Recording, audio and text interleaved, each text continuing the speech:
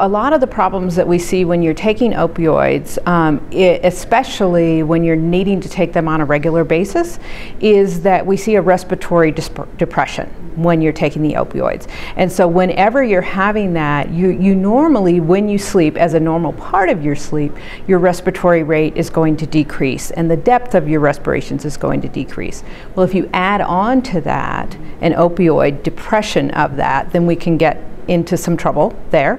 If you add on to that, one of the most common problems that people have, aside from insomnia, is obstructive sleep apnea.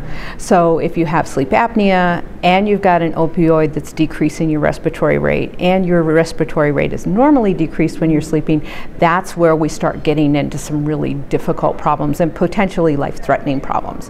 And so it really is important to understand, though, that we can't just not take our sleeping medication or not take our pain medication, because then we won't be able to sleep, because the pain will keep us awake. We won't be able to rest deeply. So it really is about working with your healthcare provider, be it your physician, your advanced care practice nurse, to be able to titrate that medication so that it manages your pain, but it doesn't depress your respiration so much that it can get you into a risk.